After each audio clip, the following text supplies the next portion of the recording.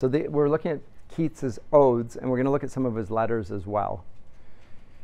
And these odes that we're going to look at, the so-called spring odes, he writes several odes that aren't the spring odes, but the spring odes are the ones we're going to look at, are among his most famous poems. And they come at a time in May when I think he's aware of the fact that he's dying, or has tuberculosis and fears that he's dying at any rate. So we've already seen in his writing that he is very interested or obsessed with the topic of death and fame, and poetic fame at that, and the way in which the imagination will allow him immortality of some sort. And these are great themes of Western literature in general, but they don't get perceived in such existential fashion as Keats presents it. And in part that's because he believes that his feelings are related to his human nature in a more profound way than people before him would, because of what we've said already about his idea of the origin of language, which again emerges in the mid-18th century in France.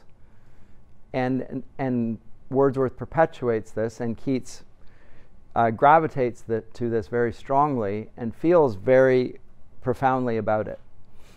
That his feelings are very closely connected to his identity as a person, as a poet, and that he is able to express that because of his sensitivity to his own feelings in relation to his themes of life and death. And as I say, it recurs in his poetry. The theme does, the topic does. And we're going to see in his letters, he really writes some of the best romantic criticism on the role of the imagination and so forth. He clearly has read some of Coleridge, but he has his own thoughts. They very much dovetail with what some of his predecessors said, but that he gives his own turns of phrase that have stuck with us. So he doesn't actually write a treatise on literary criticism in any way, but in his letters he reflects on those topics and does so in a briefer way and a very pithy manner. So we'll look at those as well. I want to look at two odes in particular, Ode on a Grecian Urn and Ode, actually I'm not, Grecian Urn is going to be second. I'm going to look at Ode to Psyche first. Or Ode to no, I won't do Ode to Psyche. I'll go Ode to a Nightingale. These are not in the right order, by the way. Nightingale is written before Grecian Urn as well. I don't know why these odes are written in this order. To Autumn comes towards the end as well. So anyway, most people, when they read these odes, the critics have seen them to be about poetry. So the ode is directed to a nightingale, to Grecian Urn, but really there is much about poetry as anything, in the same way last time we saw that Lamia was about the imagination, a figure of the imagination, or a process inside his head. Remember I talked about it as a closet drama in which there are types of ideas playing about, being presented as characters. And Shelley does that as well. So that it's a type of thinking in my head. One type of thinking is tyrannical, another part is heroic, and I'm going to play as if they were dramatic figures. And again, in the case of Shelley, by suffering and not cursing in response, I'll overcome the judgmental type of thinking that characterizes reason. Blake is of the same mindset. Right? There's very much of an internal mental process. It's very much of a mental movement, the Romantic movement. What's the right way of thinking? Should we think in a detached, analytical fashion, or should we think in a perceptive, empathetic fashion and see unity and opposites? So good and evil, we call those things opposites, but that's a matter of perspective because it's all internal anyway. So what it does with evil is it effectively dismisses evil as a real thing. although it does sort of identify it with the types of people that use logical argumentation and so forth. The philosophers tend to be described as evil in this, but really they're describing not the philosophers themselves, but more a way of thinking which is evil. We must not think that way. And they connect that furthermore with books and with learning that it's gone before them. So they tend to the Romantics tend to despise or disparage bookish learning and to prefer the intuitive, developmental type of psychological thinking that we associate with children. And the child, the orphan, becomes the hero of this process of learning, and it becomes the entrenched position of the educational establishment eventually. So we have child-centered learning. So Ode to a Nightingale, I think, is written on that. Now, an ode is a type of form of literature that was well known in the ancient world, tended to be dedicated to either nature poems. Theocritus was the chief author of those types of poetry. An ode is a song, by the way, in Greek. Or you would find grand odes written to Olympian games and so forth by Pindar. Pindar, P-I-N-D-A-R, is the chief representative of this. But come this period, it tends to be a sublime type of poetry. It's associated with grandeur. And the figures that Keats writes to, there are two in particular, the Nightingale and, actually he writes a whole series of odes, but the ones I'm looking at, the Nightingale and the Grecian Urn are both associated traditionally with poetry. The nightingale is a beautiful songbird, by the way. It sings at night. You don't see it, but you hear it, and it's beautiful. And in response to this, Keats, of course, reflects on art, but also mortality. Probably unsurprisingly, he's always reflecting on these themes. They're of profound interest to him. And he's going to compare the eternity of art, its seeming imperviousness to the ravages of time and death, and then reflect on his own mortality and imminent death. As I say, he may be conscious of the fact that he has tuberculosis. He does contract it at some point during this period. Might be aware of it even before that. He's not feeling well. He's seen this before. He's nursed his brother. He's watched him die. He's watched other people die from it, and he may be coughing blood by this point. He certainly is at some point. At any rate, so let me read it. It's short enough, brief enough to do that, and so that helps as well. So, Ode to a Nightingale. My heart aches, and a drowsy numbness pains my sense, as though of hemlock I had drunk, or emptied some dull opiate to the drains 1 minute past, and leathwards had sunk. 'Tis not through envy of thy happy lot, but being too happy in thine happiness, that thou, light-winged dryad of the trees, in some melodious plot of beech and green, and shadows numberless, singest of summer in full-throated ease. That's the end of the first stanza. I don't know why it has it put here together.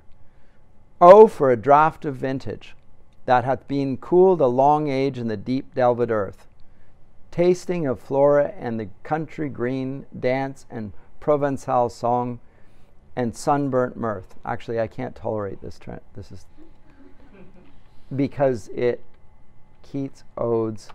Let me get a Ode to a Nightingale here, where it actually has the stanzas separate. There we go. My apologies. I couldn't cope with that terrible spacing.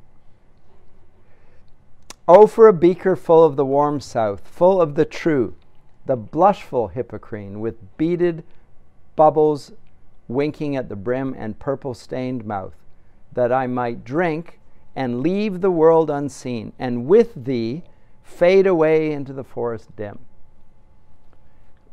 Fade far away, dissolve, and quite forget what thou among the leaves hast never known.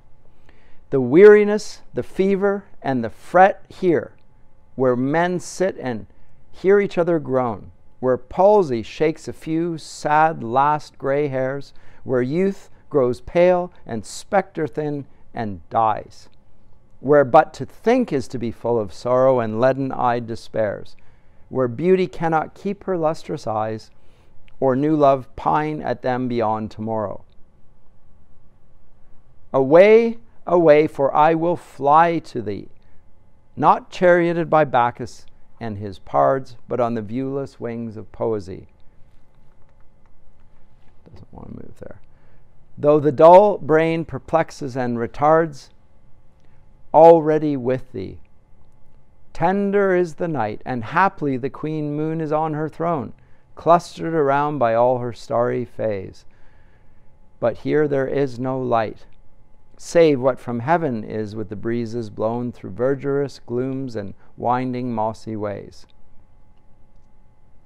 I cannot see what flowers are at my feet, nor what soft incense hangs upon the boughs, but in embalmed darkness guess each sweet wherewith the seasonable month endows the grass, the thicket, and the fruit tree wild, white hawthorn and the pastoral eglantine, fast fading violets covered up in leaves, and mid-May's eldest child, the coming musk rose, full of dewy wine, the murmurous haunts of flies on summer eves. Darkling I listen, and for many a time I have been half in love with easeful death, called him soft names in many amused rhyme, to take into the air my quiet breath. Now more than ever seems it rich to die, to cease upon the midnight with no pain, while thou art pouring forth thy soul abroad in such an ecstasy. Still wouldst thou sing, and I have ears in vain, to thy high requiem become a sod. Thou wast not born for death, immortal bird, no hungry generations tread thee down. The voice I hear this passing night was heard in ancient days by emperor and clown. Perhaps the same song that found a path through the sad heart of Ruth, when, sick for home, she stood in tears amid the alien corn, the same that oft times hath charmed magic casements, opening on the foam of perilous seas in fairy lands forlorn. Forlorn? The very word is like a bell to toll me back from thee to my sole self. Adieu, the fairy, the fancy cannot cheat so well as she is famed to do, deceiving elf. Adieu, adieu, thy plaintive anthem fades past the near meadows, over the still stream, up the hillside, and now 'tis buried deep in the next valley glades. Was it a vision or a waking dream? Fled is that music. Do I wake or sleep? So as it says here, context 1819, spring.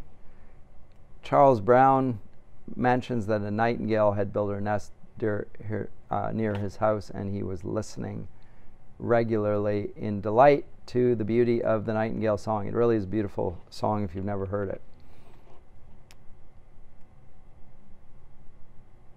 If I can keep the numbers there.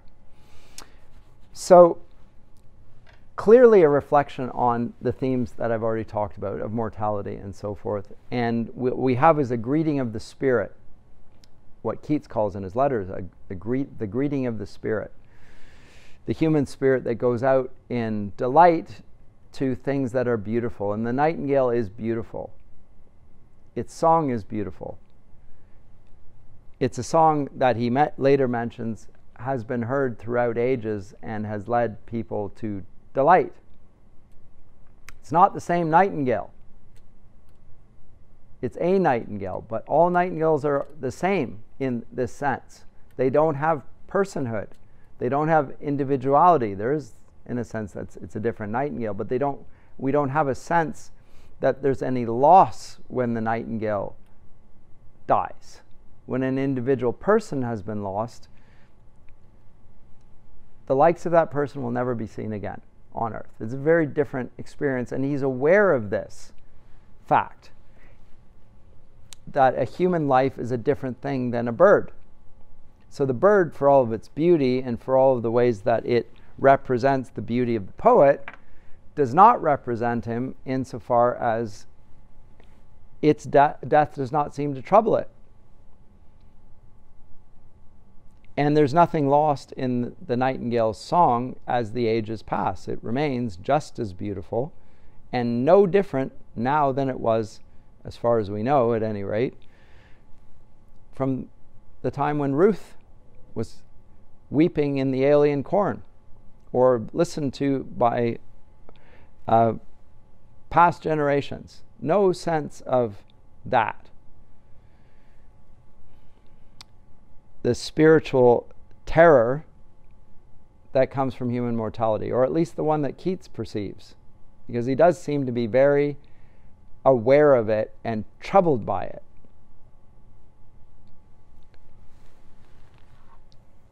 He's not consoled by the Christian faith. He is not one.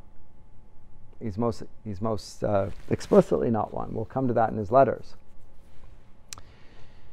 So now he deals with the problem. And he's not going to be consoled by the idea of a celebration of life. He's going to die and then they'll have a celebration of life. We'll all stand around. What a great guy Keats was, and we'll pretend. He wouldn't want us to be sad right now. He would want us to have happy thoughts of him. So let's stand together and think happy thoughts of Mr. Keats. He's not having that.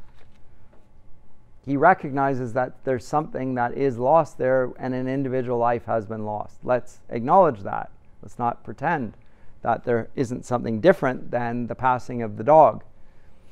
As much as we love the dog's not a person. You can get a new dog. You will love the new dog. The dog will love you. You can even call him the same name if you want. You probably wouldn't want to because you've personified that other dog and you're not going to call Rover Rover again. Give him a different name. Nobody calls their dog Rover anymore, needless to say. So I'm not triggering anyone with the loss of their beloved pet. But he is troubled by this. His heart aches. And he cites the drowsing numbness. And the drowsing numbness comes not from drinking too much. He'll cite drinking, but it's rather from feeling the immortality of the song of the bird, which he himself lacks. So it's by comparison. Now, if it really is about a nightingale, then that would be one thing. I think it's about, again, a little bit more abstractly about poetry. It's a poem about poetry. Others have thought so as well. T.S. Eliot thinks it's so, and most critics think that this is really a poem dedicated to what poetry actually is. And if it is about feelings, then how does it attain the grandeur that we associate with poetry? Well, one way is that it's actually not about feelings, and the romantics are completely wrong, and poetry doesn't do what they're positing. But they really think that it is. And it always has been, furthermore, because I think Keats would tend to agree with Wordsworth that all good poetry is the spontaneous overflow of powerful feeling, and we've just made progress on what those feelings are to a more contemporary view than what was once there. And we've moved forward and onwards.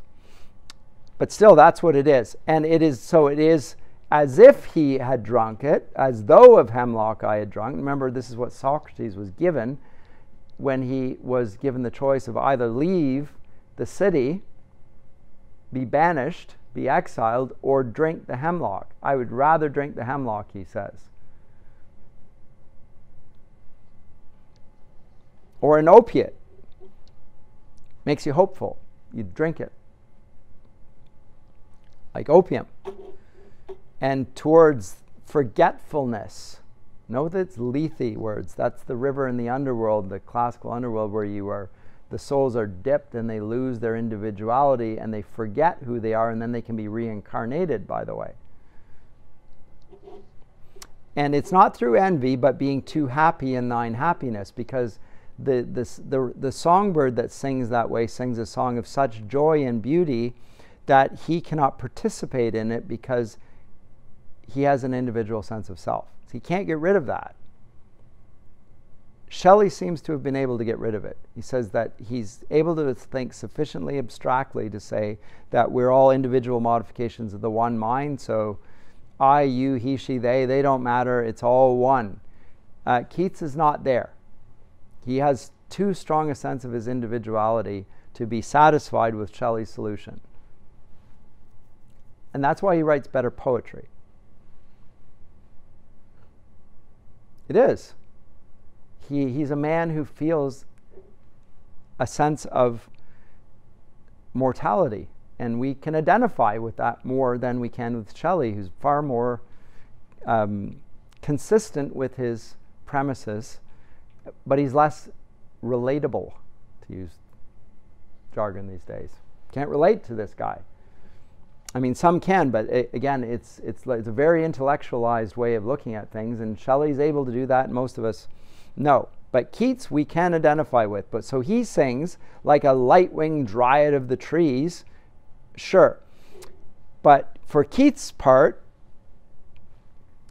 let's have a little glass of wine. A draught of vintage, cooled, red wine that I will be able to drink with beaded bubbles and a purple stained mouth, in order why? To drink and again leave the world unseen, and with thee fade away into the forest dim. He wants to fade away with no pain. Repeated reference to pain. He's thinking about the pain. Tuberculosis, coughing up of blood, looks pretty painful. He does realize he's going to die, but he wants to die without all the terror that comes with it. Why? To fade away, far away, dissolve. So when I say this, although it's a reflection on poetry, the reflection on poetry can't divorce itself from the individual who's dying. It keeps coming back to that. And so it's at odds with his theory of poetry. And there's a tension there in the poems, which makes Keats so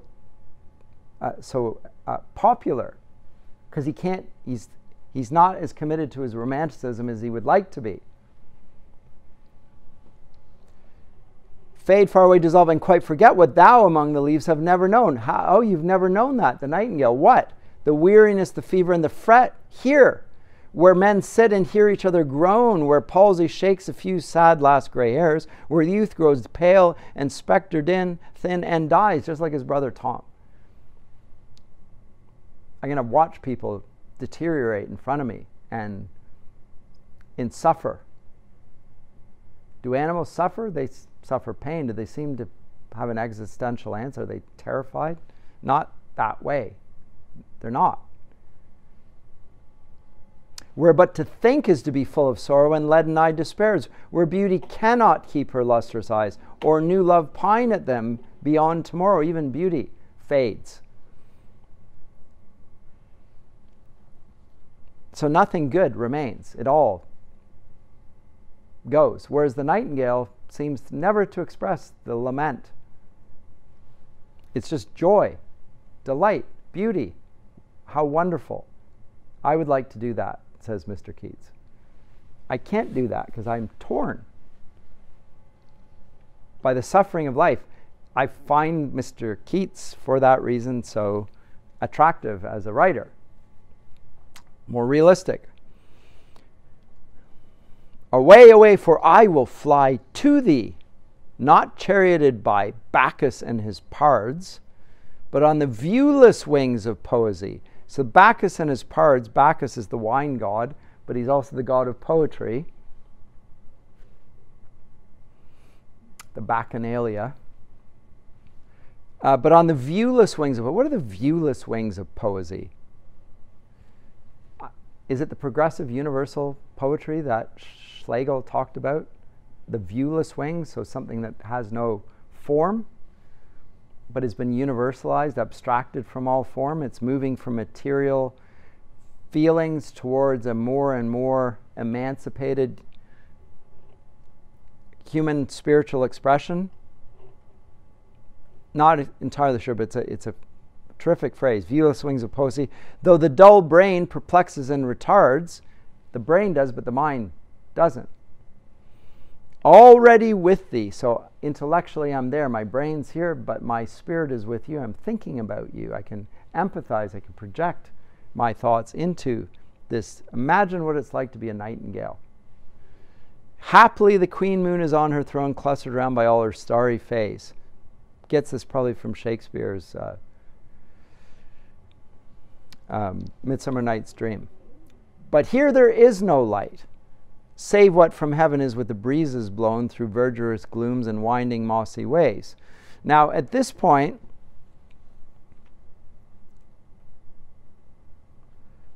it's all imagining, and it's been imagining from the beginning. That's how it will, he'll say, do I awake or do I sleep? Am I imagining the whole thing? He might be, actually. It's a speculative venture, the entire thing.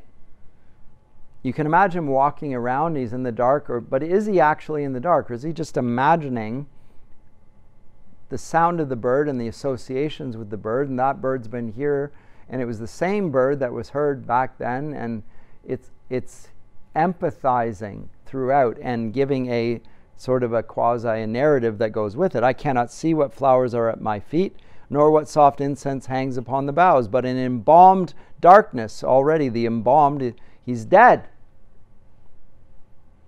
Yes, each sweet wherewith the seasonable month endows, the grass, the thicket, and the fruit tree wild, white hawthorn and the pastoral eglantine, fast fading violets. Violets, a symbol of desire, a desire which fades quickly.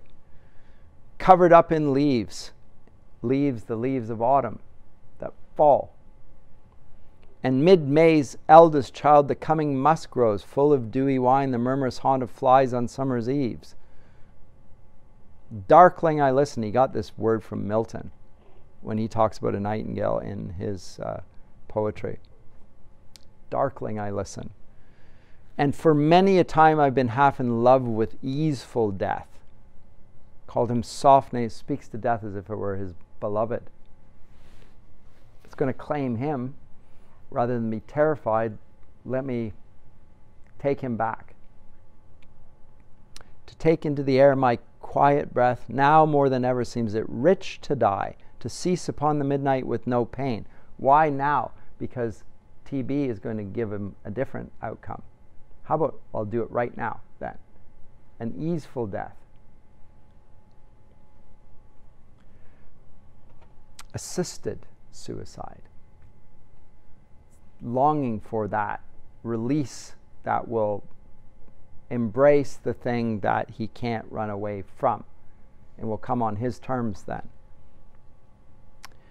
To cease upon the midnight with no pain while thou art pouring forth thy soul abroad in such an ecstasy. Ecstasy is literally to stand apart from oneself. Ecstasis, to stand apart. You're an experience, an out-of-body experience. That's what he longs for, and he already is experiencing as he hears the nightingale. He's forgetting John Keats.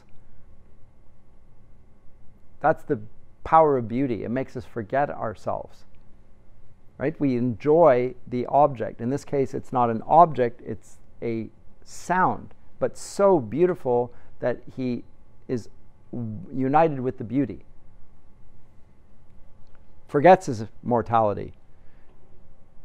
But he can't do it for long. Still wouldst thou sing, and I have ears in vain, to thy high requiem, which is sung at a funeral, become a sod. He's going to become dirt.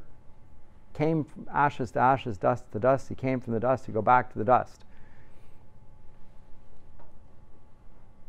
Again, there's this back and forth. I'm mortal, you're immortal. This is great, not for me.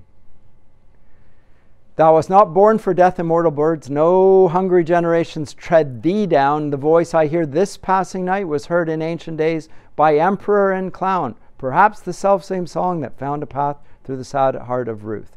So again, or in the magic casements, charmed, opening on the foam of perilous seas and fairy lands forlorn. But again, the nightingale is said to have immortality, but its immortality only comes at the cost of individuality. He wants, like Shelley, to lose his personhood.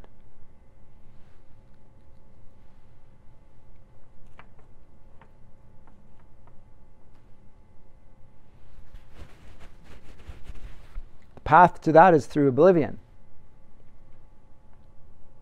destruction of the self. And forlorn, as soon as he utters that word, the very word is like a bell to toll me back from thee to my soul self. Adieu, the fancy cannot cheat so well as she is famed. Adieu, deceiving elf. Adieu, adieu, thy plaintive anthem fades, and then it flees to the point. Was it a vision or a waking dream? Fled is that music. Do I wake or sleep? Who knows? From the beginning, was he awake or was he dreaming? But the mortality, he's left with the mortality. He's left with the dread and the possibility of the pain.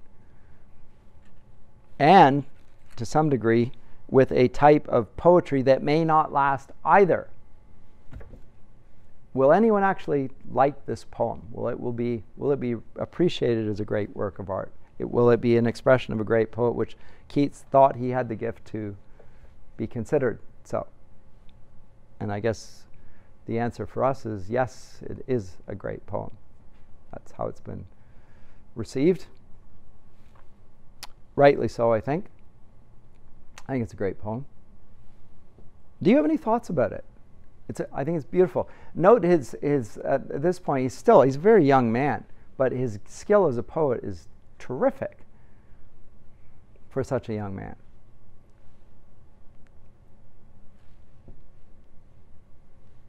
One wonders what would have become of Keats had he grown and lived longer. I don't know if he would have become any greater because of the premises with which he begins on feeling. I think that it's made for lyric poetry, and I'm not sure it sustains itself much beyond that. It's not a foundation for great reflective thinking.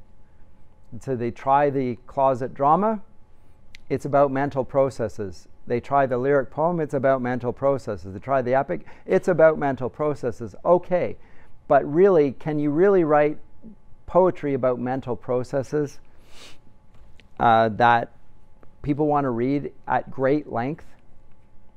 The answer is not really. The form doesn't sustain it. It's not dramatically very powerful. It's an interesting idea, okay, but it can't be. I've actually seen it put on stage, some of these closet dramas, even though they're not supposed to be. I've seen them try and do it, and it doesn't really work, as you can imagine. To try and dramatize something where there's no action. A drama is an action. There's no action. These are thoughts relating to other thoughts. Does it really allow itself to go beyond the bounds of a lyric as a form of poetry? And I don't think it does. So it's really good in the lyrical ballads. It's great in the odes. Anything more lengthy, it's just not going to work.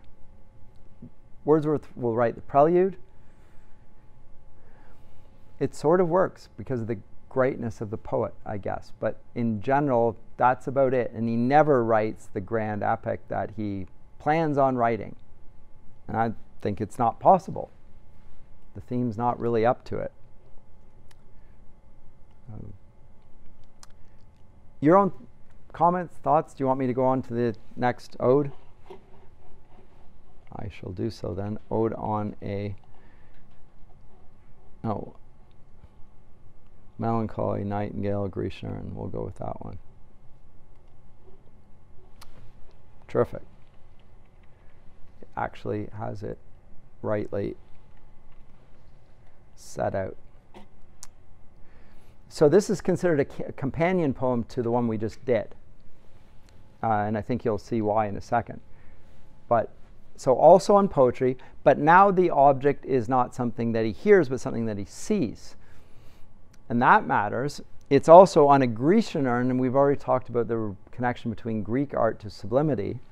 And in particular, there are debates between Winkelmann and Lessing in Germany about the relative merits of poetry versus statuary and so forth. And Winkelmann is a strong advocate of the Greek statuary and the sublime grandeur. The still grandeur is his phrase. Stille Größe of Greek art. He goes on about this, and there's very much of a, in Germany in the 18th century, a great embrace of Greek culture. Not Roman Greek. So the classicism in Germany is strongly connected with an embrace of Greek literature. But what is it about Greek literature as opposed to Roman? It's more original. It's not derivative. It's closer to nature. It's just simply better. Even the Romans acknowledged it. Why would we not root classicism in the real thing rather than the derivations of it? But by so doing, it's moving away from Christianity, because the vehicle for Western Christendom is through Rome. The Roman Empire adopted Christianity as its official religion. Greece predated that. Now, Eastern Christendom was written in Greek and it more influential, but in the West, not so. So when we go back to Greek literature in the West, it tends to be more orientated towards paganism. And it was so in Germany as well. But the poetry is better. The Greek literature is simply better. And the Greek language is more subtle and supple. And so it's hard to disagree with it just simply on that level. But I think that the motivation for it is, to some degree, to get out of the Western Christian tradition towards something that's more, in their view, more fundamental, more rooted in human nature, which is in feeling, human origins. Anyway, the Ode on a Grecian Urn, and the context for that, once again, is probably the Elgin Marbles. He goes, and I mentioned these when we introduced Keats to begin with, that Keats saw the Elgin Marbles and was delighted by them, but not entirely persuaded that the Greek art was as grand as his friend Benjamin Robert Hayden said it was. Not convinced that of the superiority of Greek art to anything that was written today. Keats is a progressive universal poet, so he's not going to buy that argument. We've moved on in some ways here. And so here we get an encounter between, again, the greeting spirit of Keats and the urn. And he immediately addresses it in terms of a thou. So he's speaking to the urn. Now, with respect to the theme of mortality and death, what is an urn there to do? To hold somebody's ashes, a dead person's ashes. That's what the urn has in it. So again, he's addressing something related to death, just like the Nightingale, immediately here again. So, thou still unravished bride of quietness. Note the connection to silence in this poem. Very strong. Thou still unravished bride of quietness, thou foster child of silence and slow time. Sylvan historian, who canst thus express a flowery tale more sweetly than our rhyme. What leaf-fringed legend haunts about thy shape of deities or mortals, or of both, in Tempe or the dales of Arcady? What men or gods are these? What maidens loath? What mad pursuit? What struggle to escape? What pipes and timbrels? What wild ecstasy? Heard melodies are sweet, but those unheard are sweeter. Therefore, ye soft pipes, play on, not to the sensual ear, but more endeared, pipe to the spirit ditties of no tone. Fair youth, beneath the trees thou canst not leave thy song, nor ever can those trees be bare. Bold lover, never, never canst thou kiss, though winning near the goal, yet do not grieve, she cannot fade. Though Thou hast not thy bliss, forever wilt thou love, and she be fair. Ah, happy, happy boughs that cannot shed your leaves, nor ever bid the spring adieu, and happy melodist, unwearied, forever piping songs, forever new, more happy love, more happy, happy love, forever warm, and still to be enjoyed, forever panting, and forever young, all breathing human passion far above, that leaves a heart high sorrowful and cloyed, a burning forehead and a parching tongue. Who are these coming to the sacrifice? To what green altar, O mysterious priest, leadst thou that heifer lowing at the skies, and all her silken flanks with garlands dressed? What little town by river or seashore or mountain built with peaceful citadel is emptied of this folk, this pious morn? And little town, thy streets forevermore will silent be, and not a soul to tell why thou art desolate can e'er return. O Attic shape, fair attitude, with breed of marble men and maidens overwrought, with forest branches and the trodden weed, thou, silent form, dost tease us out of thought as doth eternity. Cold pastoral, when old age shall this generation waste, thou shalt remain in midst of other woe than ours, a friend to man, to whom thou sayest, beauty is truth, truth beauty. That is all you know on earth and all you need to know. So this is his most famous poem. Ode to Nightingale, famous, this even more so. I can't tell you how long on this poem. As a grad student, I studied for this for about a year. Not just the poem, not reading the poem, but the critics on the poem, because this poem is the test case for literary theories. There's so many literary theories that have used this poem as a basis for showing why this theoretical perspective is better than the other ones. So it wasn't the poem so much, it was that it has been the subject matter of large numbers of important 20th century literary theories. After a while, it's a great poem. I like it more now. I didn't like it after spending so long on it. Yes?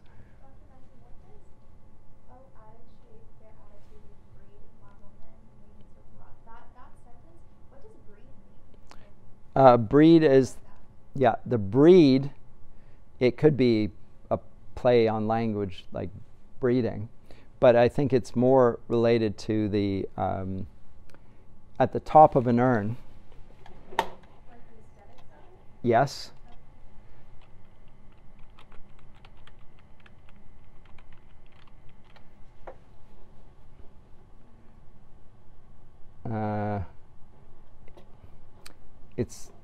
Or is it going to show me? It's the pattern at the top. Oh, it doesn't have it there. It doesn't have a breed. Does this have one? Yeah, here. Oh, stop it. There. That's a breed. It's a pattern sort of interwoven in the top. That's the breed. What is the significance of that? It's just supposed to be like circular and not like eternal type thing and not ending? Well, he says that it's overwrought. So at first he's delighted with it. You have to see progression in the poem, and each stanza, I suspect he's describing a different scene. So if you think about the way urns are, they're on a plinth in a museum, and you look at it, and if you're bothered enough to keep looking at it, you walk around the circumference of it, and you see different scenes in it. And I think that's what he's doing. The person is looking at it, okay, and he's asking questions. So now he sees marble men and maidens overwrought. He's dissatisfied with it. But at first he's only delighted with it, although he's puzzled by it. He begins by asking all sorts of questions, but the questions all relate to something about it that it won't speak back. It's quiet, it's silent, and it's grand. And when he says, what leaf-fringed legend, this is the breed again, but in this case, it has a legend, and the legend, from the Latin, is something to be read. There might be written in Greek or Latin around it. It's a legend. It's something that we read in there. Maybe there are words there in the midst of the leaves. What does that say? And about the shape of deities or mortals or both, is it here or is it here? What men or gods are these? What maidens loath? I don't understand the scene in front of me, but I have all sorts of questions. I'm fascinated by this, and you can't respond to me, surprisingly. A piece of marble doesn't speak. And yet that's not its virtue. It's not supposed to speak. It's silent grandeur, and the silence is emphasized. I mean, it's hyper-emphasized. You're still, as in perhaps not yet, or still in the sense of it's not making a noise, and it's a bride of quietness, foster child of silence and slow time. How slow? Eternally slow. Strong emphasis on the silence of the urn. And the silence of the urn plays a sweeter melody than the heard melodies. Again, comparative. The poet makes heard sounds just like the nightingale. So before he was talking about the nightingale and the beauty of its song, which he hears, now he has a different figure of poetic genius, but it doesn't make any noise. And it represents eternity nonetheless, just like the nightingale did. But yes, the breed, that's the breed. It's the interwoven pattern at the top of this. And he mentioned the marbled men and maidens at the outset. Are they gods or the men? There's some sort of, but now it's overwrought. And it's trodden weed. And the silent form at first, he bought into the idea that silence was a representation of sublimity. But now he's not so happy with that. Not that transcendence doesn't appeal to a mortal man like me. I need a personal transcendence. This is impersonal transcendence. Just like the bird is impersonal transcendence. As a Christian, I see it as a man who wants, as a hunger in his heart for a personal transcendent God. I mean, maybe I'm reading too much in it, but I think there's a hole in Keats's heart, like it is in all people who know that there's something wrong with death and something lacking in themselves, and they look for substitutes for it, often in various forms. It can be any form, actually. For Keats, it's in the realm of beauty. And yet all the forms of beauty that he sees in front of him, the nightingale song, the urn's grandeur, of perfection of Greek art, Shakespeare's poetic fame, which he longs for himself, it leaves him feeling empty. It's not enough. He loves the transcendence, but there's no immanence. There's no personal dimension to it. So for me, it's a crying out for the thing that he denies, which is the existence of God. He laments what it doesn't have. So beauty draws him towards transcendence.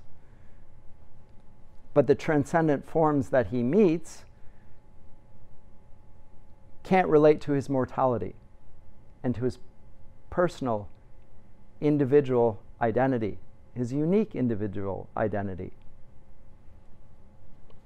When Tom Keats died, when Fanny Brawne dies, a person dies of which there will never be another like them. He recognizes this. And he wants that from transcendence as well. It has to fit that piece. And so again, he's not satisfied with what Mr. Shelley presented to us. And his poetry on poetry reflects a dissatisfaction with the poetic theory that he himself holds, nonetheless. But there's a dissatisfaction with it, I sense in those two great poems. There's a deep ambivalence about it. And part of the paradox that's in it is why it makes it so appealing. You keep coming back to it, but there's no resolution to it. So even more so, look at the ending here. When at the end it says that, he calls it a cold pastoral, because when this old generation shall this generation waste, thou shalt remain in midst of other woe than ours, a friend to man. Sure, you represent beauty, and beauty always appeals to every generation. To whom thou sayest, and here's the perplexing line, beauty is truth, truth, beauty. In certain versions of the poem, this quotation extends to the whole of the last two lines. That is all you know on earth and all you need to know. Is that what the urn says? Or is it, because if it's not, and it's as we have it here on the screen, then it's Keats that says it. That's what the urn says. So does the urn say that, or is that what Keats says the urn says? So it depends on where the punctuation marks are. Does the urn say beauty is truth, truth, beauty? Or does Keats conclude that's what it says, reading into it, speaking on its behalf? That's what we currently have here. In which case, it's slightly different. And that divergence, different manuscripts, critics love that stuff. You can write all sorts of academic articles on the significance of the ending. And none other than T.S. Eliot thought that the ending was overly tight and was a blemish on a beautiful poem. He said he wrecked the whole thing with the ending. Because everything that's said thus far is so he started with beauty, beauty,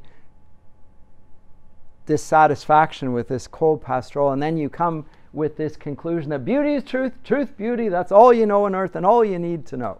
Question, oh, you don't even need to know the answer to the questions.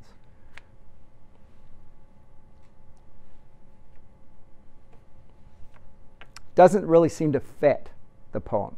It says it's overly forced.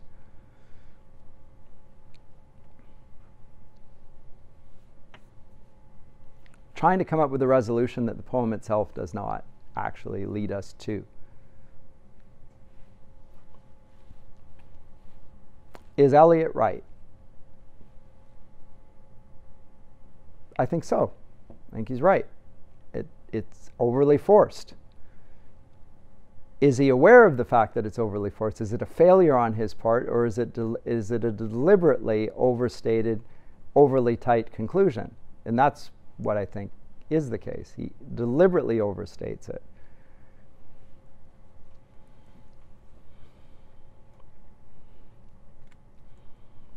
Because that's what the urn says, and that's not going to satisfy it.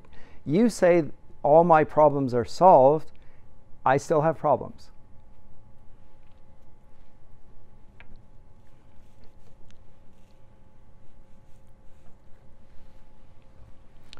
If that makes any sense. But anyway, you can see why it's to some degree about the same sorts of things, but it's a different artistic object which represents different things. Anyway, if there are no comments or questions about this, no. Yes. The last two lines kind of remind me of Ecclesiastes. Very good. Vanity, vanity. Yes. It's very, even though they're about art, it also seems to dovetail with wisdom literature. Yes, it does. Unsurprisingly, the wisdom literature meditates very much on death and on the vanity of earthly pursuits and so forth. Ecclesiastes in particular, you're right. Job's about suffering, Proverbs more about fruitful living, but this about the weariness and the fret and the futility and the uselessness of life's pursuits, right? And that's it, you're right. very much so. Dissatisfaction and a sense of a lack of fulfillment. And that is a path of wisdom. So your life is not meant for this earth only. There's more than this. Everything you're striving after will not be met in this world. It will have to be fulfilled outside of your capacities to find meaning and purpose in life. There's a transcendent meaning and purpose in life that will fulfill that, and your leanings and your longings and your strivings are leaning towards it, but they're not going to ever get there. Ecclesiastes is very good at talking about, try this. Now I've tried that, and try this. I've tried that. Try this. Now I've tried that, and I've tried that, and that none of them lead anywhere. It doesn't mean life is meaningless. It means that fulfillment doesn't come from us. That's what it means. That's wisdom. Because if it's just life is meaningless, that sounds like hopelessness. That's not the message of Ecclesiastes. Sorry? Nihilism. What's the difference between that and nihilism? But the tone is not nihilistic. Let's look at some of the letters. I said to you at the outset, oops, what on earth did I do there? I don't want to do that. So that was obviously the wrong button. Oh, that's the wrong button again. So there we go. I cannot exist without poetry, without eternal poetry. This is the one I want. Letter to Benjamin Bailey, 22nd of November, 1817.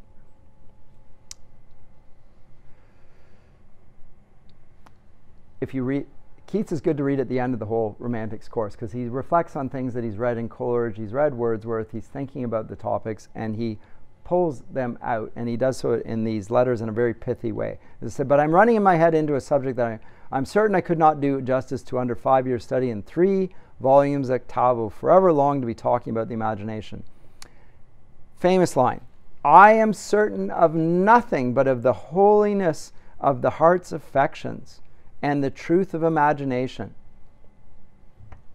Note the first, the holiness of the heart's affection and the truth of the imagination, which is reflecting on feelings. What the imagination seizes as beauty must be truth, just where we just left off, whether it existed before or not. For I have the same idea of all our passions as of love.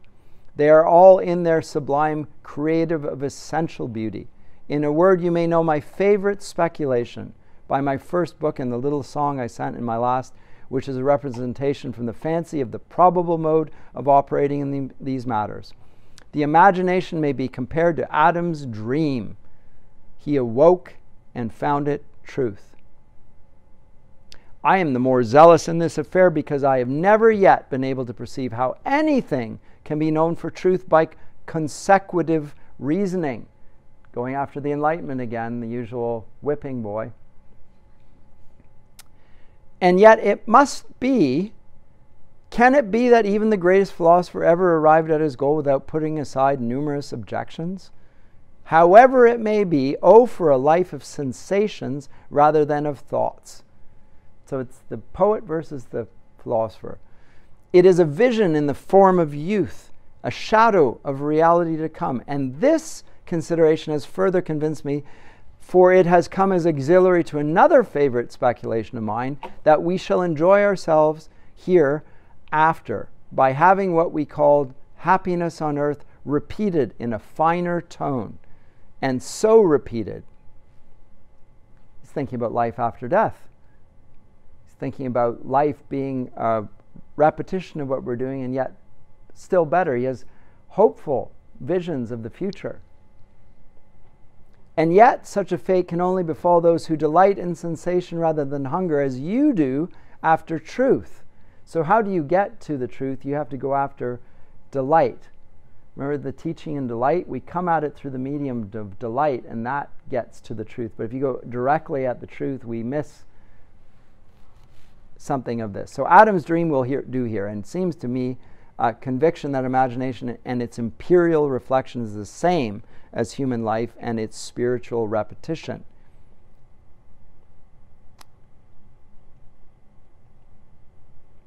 Second letter of worthy study on negative capability. This relates to progressive universal poetry, by the way. So this is to his brothers in 1817 again. I must crave your pardon for not having written ere this. The excellence of every art is its intensity, capable of making all disagreeables evaporate from their being in close relationship with beauty and truth. Examine King Lear, and you will find this exemplified throughout. But in this picture we have unpleasantness without any momentous depth of speculation excited in which to bury its repulsiveness. The picture is larger than Christ rejected. I dined with Hayden the Sunday after you left, and had a very pleasant day, and I dined too, for I've been out too much lately, with Horace Smith and met his two brothers, with Hill and Kingston and one Dubois. They only serve to convince me how superior humor is to wit in respect to enjoyment. These men say things which make one start without making one feel. They're all alike. Their manners are alike. They all know fashionables. They have a mannerism in their very eating and drinking, in their handling a decanter. They talked of Kean, who's the great actor of the day, and his low company. Would I were with that company instead of yours, said I to myself. I know such like acquaintance will never do for me, and yet I'm going to Reynolds on Wednesday. Brown and Dilke walked with me and back from the Christmas pantomime. I had not a dispute, but a disquisition with Dilke on various subjects, which several things dovetailed in my mind, and at once it struck me what quality went to form a man of achievement, especially in literature, and which Shakespeare possessed so enormously, I mean negative capability, which is when man is capable of being in uncertainties, mysteries, doubts, without any irritable reaching after fact and reason. Coleridge, for instance, would let go by a fine, isolated verisimilitude caught from the penetralium of mystery, from being incapable of remaining content with half knowledge. So Coleridge is juxtaposed with Shakespeare. Shakespeare had this ability to negate himself. Forget Shakespeare the man. He would not read into things. He wouldn't impose his views on things. He would let them come to him. This is the reason why Shakespeare was able, he is elsewhere called by Keats, myriad-minded Shakespeare. All of his characters come to life because he lets them be themselves. He doesn't project himself on every character like Milton does. Milton has a very strong ideal. And you can hear Milton's voice in every character. He has a very strong puritanical sense of righteousness being the main theme of everything. It's always there. His voice is very strong. For Shakespeare, his characters jump off the page, just like Dickens. And that's because he has what Keats calls negative capability. And Coleridge, and the reason for it, though, is because he doesn't reach after reason. It's a very strange observation there.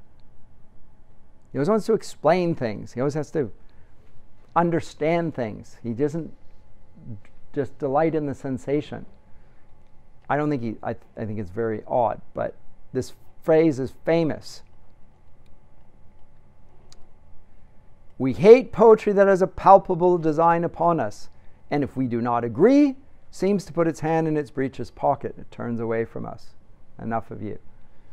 Poetry should be great and unobtrusive, a thing which enters into one's soul and does not startle it or amaze it with itself, but with its subject. Modern poets differ from the Elizabethans in this.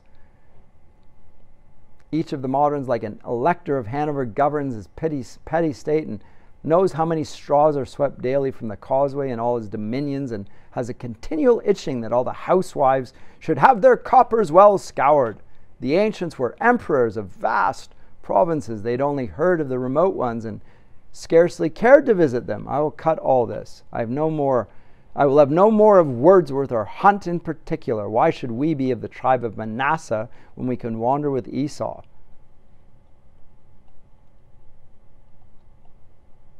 Okay, this one, finally. I compare human life to a large mansion of many apartments. Remember Jesus talks about the kingdom and a place of many mansions. I compare human life to a large mansion of many apartments, two of which I can only describe, the doors of the rest being as yet shut upon me. The first we stepped into we called the infant or thoughtless chamber, in which we remain as long as we do not think. This is the song. This is of innocence, by the way. What Blake calls innocence. We remain there a long while, and notwithstanding the doors of the second chamber remain wide open, showing a bright appearance, we care not to hasten to it, but are at length imperceptibly impelled by the awakening of the thinking principle within us. We no sooner get into the second chamber when we start thinking and have experience, we think of things and compare and reflect on things, which I call the chamber of maiden thought. Then we become intoxicated with the light in the atmosphere. We see nothing but pleasant wonders and think of delaying there forever in delight. However, among the effects of this breathing is father of is that tremendous sharpening of one's vision into the heart and nature of man, of convincing one's nerves that the world is full of misery and heartbreak, pain, sickness, and oppression, whereby this chamber of maiden thought becomes gradually darkened. And at the same time, on all sides of it, many doors are set open, but all dark, all leading to dark passages. We see not the balance of good and evil. We are in a mist. We are now in that state. We feel the burden of the mystery. To this point was Wordsworth come, as far as I conceive, when he wrote Tintern Abbey. And it seems to me that his genius is explorative of those dark passages. Now, if we live and go on thinking, we too shall explore them. He is a genius and superior to us insofar as he can, more than we, make discoveries and shed light in them. Here I must think Wordsworth is deeper than Milton. And then he goes on, and it's cut out. Milton was caught up in his Christian thinking at a time when they'd barely got rid of cod pieces and such disgraces, he says. Cod pieces, like you know what a cod piece is? The Shakespearean actors. Milton is talking about this, but he was the product of his time. But Wordsworth is superior to him by the grand march of intellect. That's his phrase. The grand march of intellect is what moves Milton away, or Wordsworth away from Milton, and we from that. It's the grand march of intellect. We've emancipated ourselves from the prejudices of the past. Again, it's progressive universal poetry. But again, here in this final letter, and I'm sorry that it's cut off and he's only given us an excerpt, he talks about this period of feeling when we're childhoods, but no thinking, and then we start thinking. Again, it's the same genealogy of writing and speaking that we've already articulated there. Anyway, that's enough, and I'm